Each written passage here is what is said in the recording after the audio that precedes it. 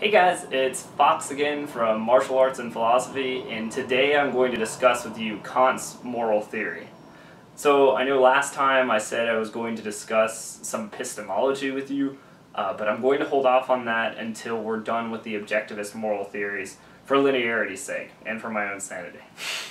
So to begin with, Kant's moral theory is going to rest on the idea that morality is a product of our ability to reason. So he believes that morality stems from reasoning itself.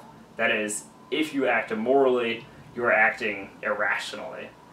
He argues this based off of two different kinds of imperatives. The first is the hypothetical imperative. A hypothetical imperative is the idea that a certain goal is achieved only when specific actions are taken, and so it would be irrational for you to not take those actions if you want to complete the goal. For example, let's say that I want to get my doctorate in philosophy, and in order to get my doctorate in philosophy, I have to begin with Philosophy 101. It would be irrational for me to continue to hold on to the goal of becoming a doctor in philosophy if I refused to take Philosophy 101.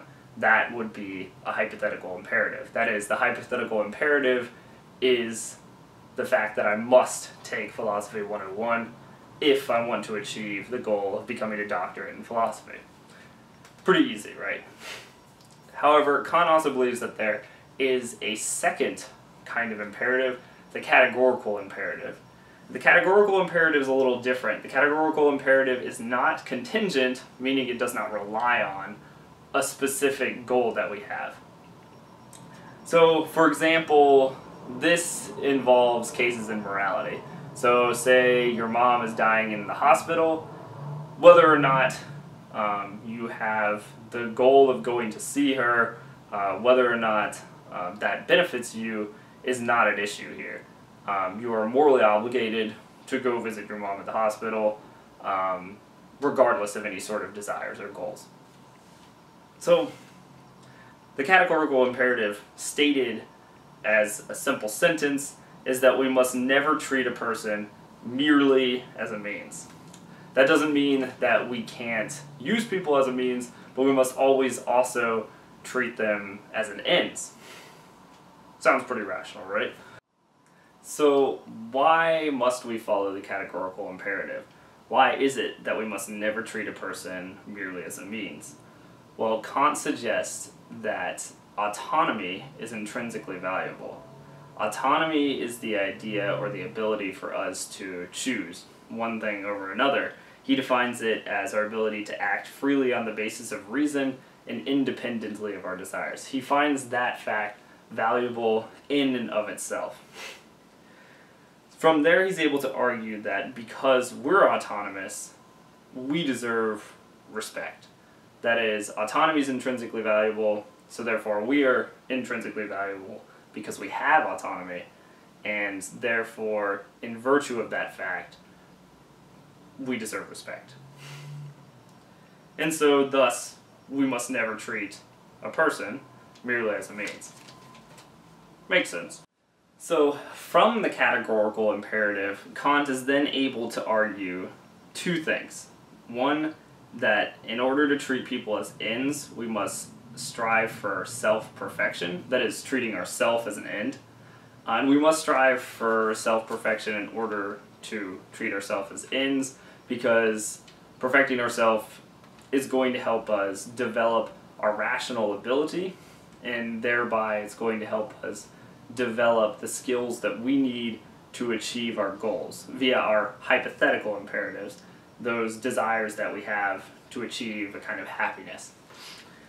Second, he argues that we must also care about the happiness of others, because we recognize happiness in ourselves as being a kind of intrinsically valuable thing. We must then support it in others because we've already agreed that we cannot treat people merely as a means, and in order to treat them as ends, we want to support their happiness as well. So we have a moral obligation to do that, generally. So that's Kant's theory in a nutshell. After that, he divulges into virtues, and there's also one very particularly important concept that we're not going to talk about here.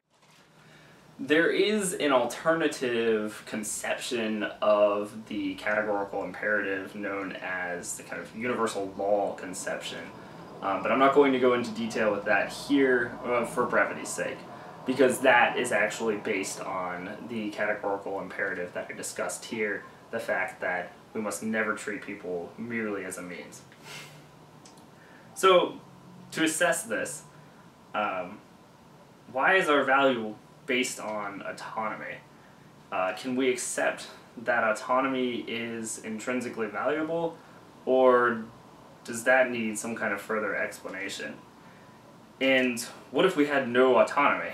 There is a camp of people that believe that we're determined, basically based on laws of physics, to do all of the actions that we do, and that we're not actually autonomous. Like, it's an illusion that we have free choice. If that were the case, would we then be of no value? To me, this is a major problem for Kant's moral theory. I would like to argue that there are two ways out of this problem that Kant seems to have put himself in placing autonomy as the foundation to his theory.